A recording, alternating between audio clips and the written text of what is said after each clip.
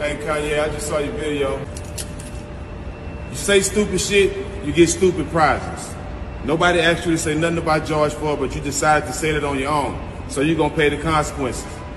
And for y'all that don't know, Kanye delusional. You didn't give Gianna $2 million.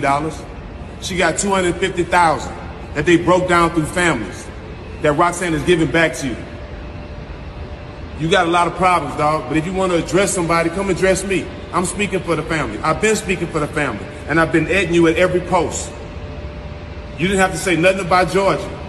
We were supporting you in everything you was doing, and still support you. But every time you speak on Georgia, you're going to learn your lesson. Keep Georgia's name out your mouth, and that's for you and everybody else. Signing out. Come see me.